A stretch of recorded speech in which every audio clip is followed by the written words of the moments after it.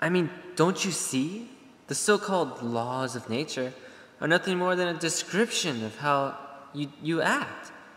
They're merely a description, not a prescription of how you should act, or a power or a force which compels or determines your acts. To be valid, a law of nature must take into account how in fact you do act, or, if you like, how you choose to act. So you're saying that I am incapable of determining to act against natural law? Interesting. You've twice now used the phrase determined to act instead of chosen to act. This identification is quite common. One often uses the statement, I am determined to do this, synonymously with, I have chosen to do this.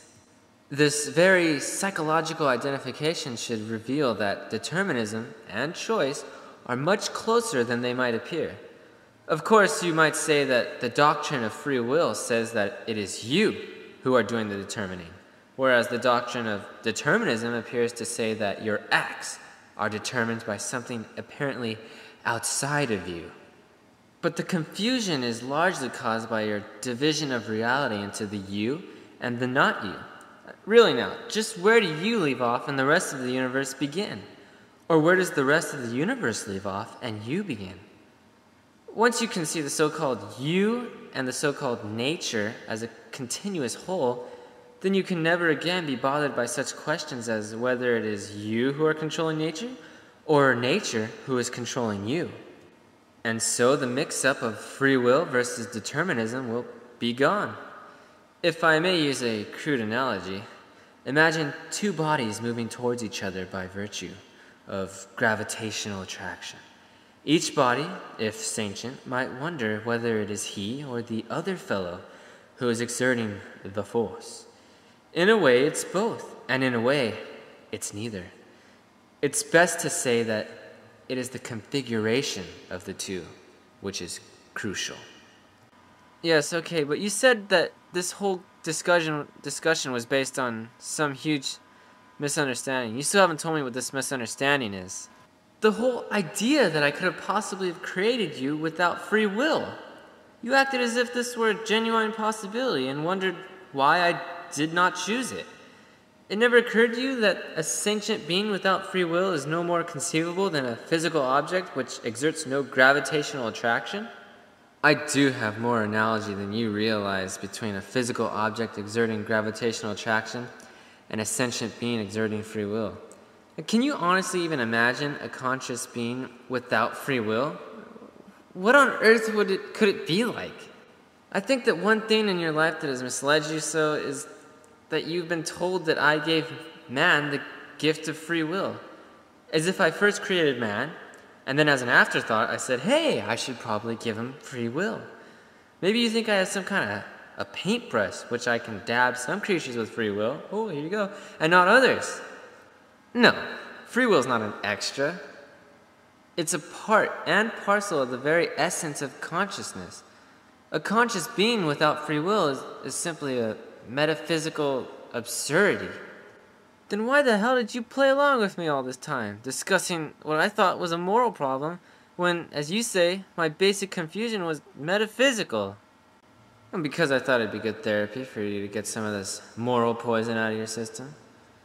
Much of your metaphysical confusion was due to the faulty moral notions, and so it had to be dealt with first.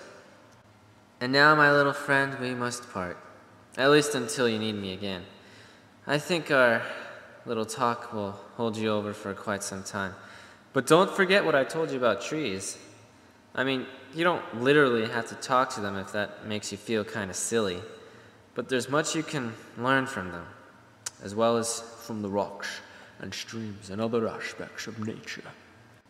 And there's nothing like a naturalistic orientation to dispel all these morbid thoughts of sin and free will and moral responsibility. I mean, at one stage of history, such notions were possibly useful. I mean, I'm referring to the days when tyrants had unlimited power and nothing short of fears of hell could conceivably restrain them. But mankind's grown up since then, and this gruesome way of thinking is no longer necessary. You know what? Never mind. Forget it. Oh,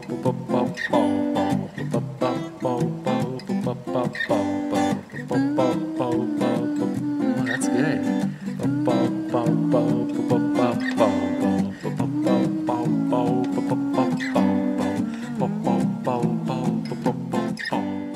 Dad, I'm waiting for you. Oh, that's right. Sorry. Do you have your book? Which book did you pick? I picked this one. Let me see that one. Oh, yes. This is a great one. You know, this was my favorite book.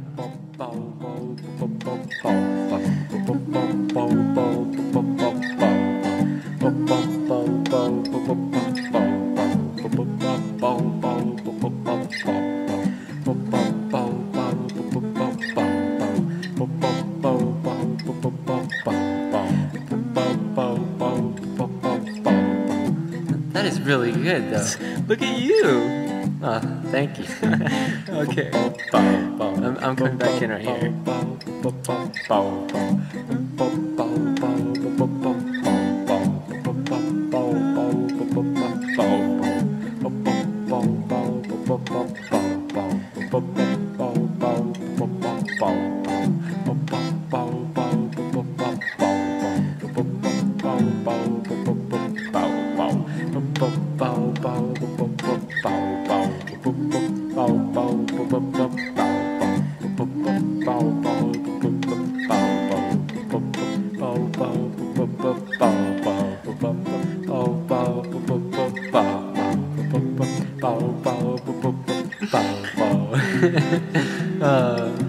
Look at you messed up. You did too. All right, yeah. Okay. That was the end, anyway. Is it? It was. Excellent job on the singing, though. Thanks.